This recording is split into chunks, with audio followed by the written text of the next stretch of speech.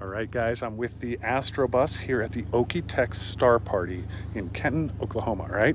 And there are a ton of astronomers here with their rigs and telescopes set up, but it's during the day right now, so a lot of the big visual Dobsonians and that, they have covered up. But a lot of people here have their solar telescopes out during the day. And one of those people is DeepSkyDude. HelioStar, I think is what they call it, the 76 millimeter hydrogen alpha solar telescope. It's a really nice telescope built for one star. That's it. Just one star. That's all you get.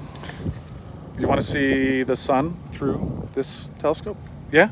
All right, let's check this out. Wow, look at that. Yeah, so I mean, when you're using a scope like this, it's a really niched down view. You're really narrowing the sun's entire spectrum down to one little narrow band of the rainbow, if you will. And when you do that, you just get these spectacular views of the edge, prominences, filaments. You can still see the sunspots, but you'll see things you won't see in normal solar views, like plage, the filaments, the prominences. You can't see that with white light solar filter. So yeah, they're more expensive. They're a little bit more to do, if you will, but they are absolutely worth it, in my opinion. It's just like unbelievable. All right, thanks, Will. I will be live today here at the Okie-Tex Star Party, so stay tuned for that. Make sure you're following. I don't know when I'm gonna go live. There might be multiple lives.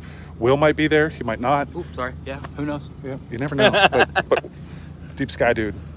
Okie-Tex. Okie-Tex. See you soon.